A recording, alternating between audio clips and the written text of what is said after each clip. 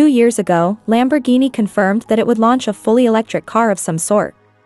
Today, we get our first glimpse of what that will be with the Lanzador concept.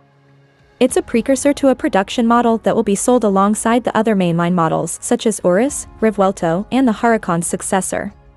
The Lanzador's styling is very obviously Lamborghini, what with its wedge shape that runs from stem to stern.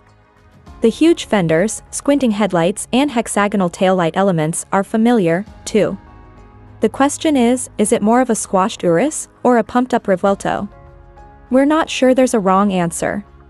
It does seem to be something of an SUV or crossover with its relatively high ride height and the 2+2 seating position. Lamborghini calls it an Ultra GT, which reminds a bit of Aston Martin calling its DB12 a super tourer. Whatever it is, it happens to have just 2 doors, or 3 if you count the rear hatchback. We particularly like the 23-inch wheels that are hexagonal renditions of classic Lambo phone dial wheels. Just above those wheels are some nifty hidden wheel well air vents that are part of an extensive array of active aerodynamic elements to optimize either drag for efficiency or downforce for performance. Inside, 2 sets of aggressive-looking sport seats are available for the driver and their friends to enjoy the Ultra GT life. The dash consists of 2 cowls with screens for the driver and passenger.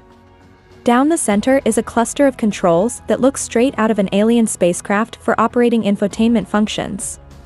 The typical Lamborghini starter button with safety cover returns, and amusingly, it still references starting an engine in an electric vehicle that has no engine.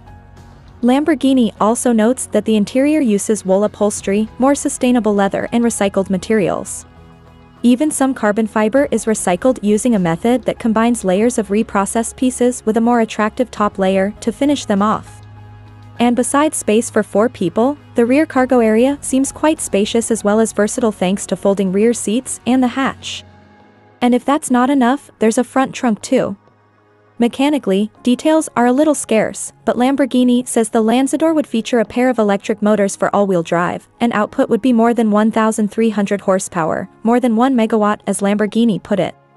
The rear powertrain would also take advantage of torque vectoring plus rear steering. It all rides on adjustable air suspension.